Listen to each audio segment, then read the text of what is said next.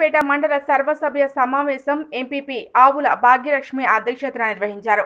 ముందుగా సాదా సీదాగా కొనసాగిన సభ మధ్యలో శ్మశాన వాటికలు నిర్మించిన గ్రామాల్లో సర్పంచ్లకు నోటీసులు ఇవ్వటం జరుగుతోందని ఎంపీడీఓ అనడంతో ఒక్కసారిగా సర్పంచ్లు ఆగ్రహం వ్యక్తం చేశారు. మండలంలోని సమస్యలను సర్పంచ్లు, ఎంపీటీసీలు అధికారుల దృష్టికి తీసుకువచ్చారు. మిషన్ భగీరథ పథకంలో భాగంగా గ్రామాల్లో సీసీ రోడ్లు పూర్తిగా చెడిపోవడం జరిగిందని, వెంటనే ఆ రోడ్లు బాగు చేయించాలని, గ్రామాల్లో నీటి సమస్య కూడా వెంటనే పరిష్కరించాలని కోరారు. వేసవి కాలంలో వేసిన పైప్ లైన్ ఇప్పటి వరకు ఇవ్వలేదని, గ్రామాల్లో గ్రామాభివృద్ధికి 18 నెలలు నిండిన బల్బులు, అదేవిధంగా పైప్ లైన్లు ఏర్పాటు చేసినా ఇప్పటి వరకు బిల్లు తీసుకోలేదని చిన్నశంకరంపేట సర్పంచ్ రాజురెడ్డి ఆవేదన చెందారు. మండలంలో ధాన్యం కొనుగోలు కేంద్రం ఏర్పాటు చేసి రైతులకు ఎలాంటి ఇబ్బందులు లేకుండా స్థానిక ఎమ్మెల్యే పద్మాదేవేందర్ రెడ్డి సహకారంతో రైతులు విక్రయించిన ధాన్యాన్ని కూడా త్వరగా డబ్బులు ఇప్పించడం జరిగిందని, అదేవిధంగా రైతు బంధు, రైతు బీమా వంటి పథకాలు కూడా రైతులకు ఎంతో ఉపయోగపడుతుందని, జిల్లాలోనే చిన్నశంకరంపేట మండలం ధాన్యం కొనుగోలు విషయంలో ముందంజలో ఉందని సహకరించిన వారందరికీ కూడా ఈ సందర్భంగా ధన్యవాదాలు తెలియజేస్తూ సర్పంచ్ల ఫోరం అధ్యక్షులు పూలపల్లి యాదగిరి యాదవ్ తీర్మానాన్ని ప్రవేశపెట్టారు. మండలంలో చాలా వరకు విద్యుత్ ట్రాన్స్ఫార్మర్లు శిథిలావస్థలో ఉన్నాయని, దీంతో ప్రాణాపాయం ఏర్పడే పరిస్థితి ఉందని, వారిని వెంటనే సరి చేసుకోవాలని సర్పంచ్లు అధికారులను కోరారు.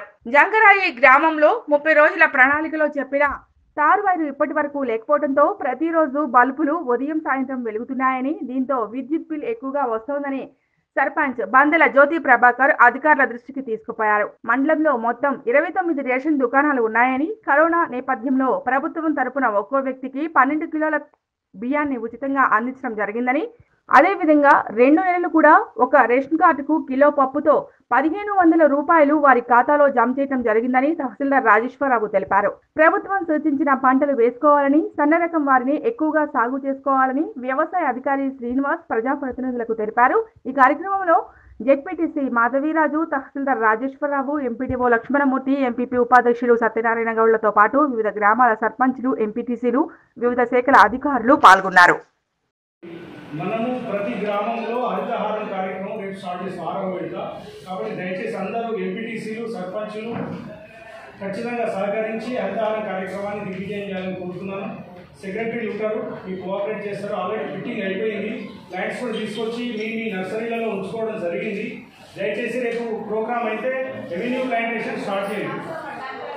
వాళ్ళకి కానీ 9,46,70,000 రూపాయలు మనకి అమౌంట్ జారీ చేశారు. దాంట్లో మనకి ఇప్పటివరకు 8,986 మంది రైతులకు 5,18,00,000 రూపాయలు ఈ రోజు వరకు వాళ్ళ బ్యాంక్ ఖాతాలో పడ్డాయి.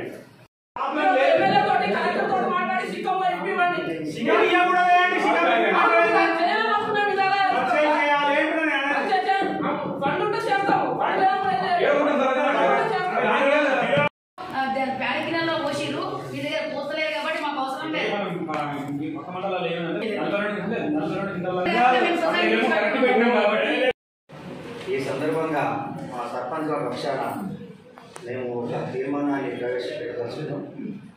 గౌరవ సర్పంచులందరూ చప్పట్లతో ఎంపీటీసీలు కూడా ఆమోదిస్తారని నేను ఆశిస్తున్నాను. చిన్నశంకరంపేట మండలంలో సుమారుగా ఒక ధాన్యం కొనుగోలు చేసినందులకు మరి 13,600 మొక్కజొన్నలు కొనుగోలు చేసి జిల్లాలోనే మరి 20 మండలాల్లో మెదక్ జిల్లాలోనే టాపర్గా నిలిచిన దానికి మరి అధికారులకు, ఈ సొసైటీ అధ్యక్షుల వారికి కృతజ్ఞతలు తెలుపుతూ ఒక తీర్మానాన్ని ప్రవేశపెడతా ఉన్నాం.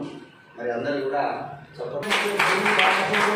గడగడలాడిస్తున్న కరోనా మహామారి బారిన పడి మరి దేశంతో పాటు ప్రపంచంలోని అన్ని దేశాలు కూడా ఆర్థికంగా కొనాలిల్లుతున్న పరిస్థితుల్లో కూడా రైతులకు ఇచ్చినటువంటి మాటకు కట్టుబడి గౌరవ ముఖ్యమంత్రిగా మన నియోజకవర్గంలో కావచ్చు, జిల్లాలో కావచ్చు, గౌరవ ఆర్థిక శాఖ మంత్రులు మరి మన స్థానిక ఎమ్మెల్యే పద్మాదేవేందర్ రెడ్డి గారి కృషి వలన మరి రైతులకు వెంటనే రైతు బంధు నిర్వహించడం మాట. కరోనా నేపథ్యంలో కరోనా ఉన్నప్పుడు ఒకసారి జనరల్ మీటింగ్ వేయడం జరిగింది. కాబట్టి ఆ సోషల్ డిస్టెన్స్ మెయింటైన్ చేయాలని నిబంధనలు ఉంది. ఆ నిబంధనలు ఇప్పటికీ ఉన్నాయి. కాబట్టి మేము ప్రతి రేషన్ కార్డు 12 కేజీల బియ్యం ఫ్రీకి ఇవ్వడం జరిగింది. అట్లా 3 నెలలు ఇచ్చినాం. తర్వాత 2 నెలలు అంటే జూన్ మాసము ప్లస్ లాస్ట్ మాసం, ఈ 2 మాసాలలో మాత్రము కేజీ కందిపప్పు కూడా ఫ్రీకి ఇవ్వడం జరిగింది. ప్రభుత్వం తరఫున కేజీపీ అధికారులు ఇవ్వడం జరిగింది. అది కాకుండా ఈ పేద ప్రజలు ఈ కరోనా నేపథ్యంలో బయటకు వచ్చి పని చేసుకోలేకపోతున్నారు కాబట్టి వాళ్ళ ఉపాధి కింద ఏం ఉపాధి దొరకలేదు కాబట్టి దాని కారణంగానే ఒక్కొక్క కార్డుకు 1500 రూపాయలు వాళ్ళ అకౌంట్లో జమ చేయడం జరిగింది. ఆ కార్డులో ఎవరైతే తప్పకూడదో వాళ్ళ అకౌంట్ వేయడం జరిగింది. ఒకవేళ అకౌంట్ లేని వాళ్ళు ఎవరైనా ఉంటే సమీప పోస్ట్ ఆఫీస్కి తీసుకురావడం జరిగింది. 29 గ్రామ పంచాయతీలు కూడా 25 షాపులు, ఒక షాపు 25, అందులో 4 ఖాళీలు, ఒకవేళ చనిపోయిన 3 రాజీనామా చేశారు. టెలిస్కోపింగ్ అయితేనేమో ఆల్రెడీ ఒకసారి ఎంపీడీఓ గారు ఎంఆర్ఓ గారు కూడా ఒకసారి డిస్కస్ చేసి ఇట్లా general ఏంటంటేనేమో even 100 units కాలేదనుకో at a time మొత్తం ఉంటుంది. దానికి నేనేం చేసేది అయితే లేదు, అందులో వేరియేషన్స్ వస్తాయి. అందరికీ కూడా కాల్సింది ఏంటంటే జనరల్ కూడా 50 యూనిట్ కాల్చుకోవడం 200 యూనిట్ కాల్సింది. ఎందుకంటే అందరు రాత్రి 10 తర్వాత పండుకుంటారు. ఇప్పుడు 12 దాకా పండుకుంటే పొద్దుగా 6 దాకా పండుకుంటారు. దాని తర్వాత మళ్ళీ యూనిట్ చేసుకుంటారు. తప్ప కానీ అధికారం మేము జీతగాళ్ళము. జీతగానికి ఓల్డ్ ఏం చెప్తే ఓనర్ అదే చేయాలి, మా గవర్నమెంట్ ఏం చెప్తే అదే చేస్తాం. అంటే నేను మాత్రం అనుకుంటున్నాను మినిస్టర్ గారు చెప్పిండు,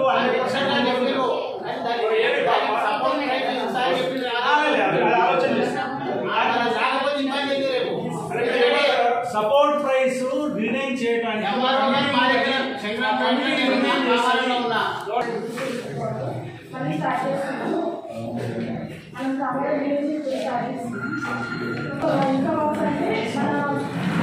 మనం ఇచ్చిన ప్రతి జడ్జి గారి మిషన్ కింద సెంటర్లో మనం ఎవరెవరికి టార్గెట్ చేయాలో అనేది ప్రతి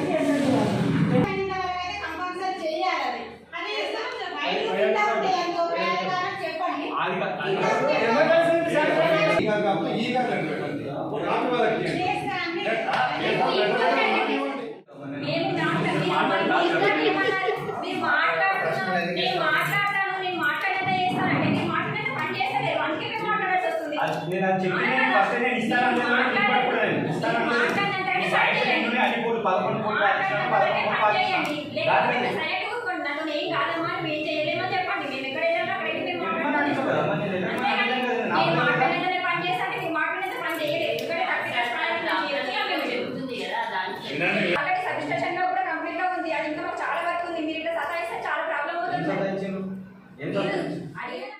అందుబాటులోకి వచ్చిన వాటర్ డ్రైవర్ కూడా ఇంకా ఇప్పటివరకు కనెక్షన్ ఇవ్వలేదు.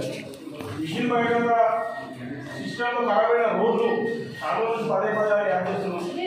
అవైతే రావట్లేదు, కానీ ఎక్కడ రావట్లేదు. కానీ అన్ని డ్యామేజ్ అయ్యి ఉంది రోడ్లు. మరి మీరు కొత్తగా వాటర్ డ్రైవర్కి ఎప్పుడు కనెక్షన్ ఇవ్వాలి? భగీరథంగా మీరు మీ మీదకి పోతారు. వీడియోలో తిరుమలలో రాలేదా? మరి వాళ్ళు ఎప్పుడు ఇస్తారు? ఇక్కడ ట్యాంకులు ఉన్నాయి మాకు వచ్చేది కనెక్షన్. ఉన్న వాటర్ ట్యాంకులలో 2 ఎక్కిస్తున్నారు. మీరు మిషన్ బయట సైకోరెంట్కి ఎక్కుతలేవు మాకు.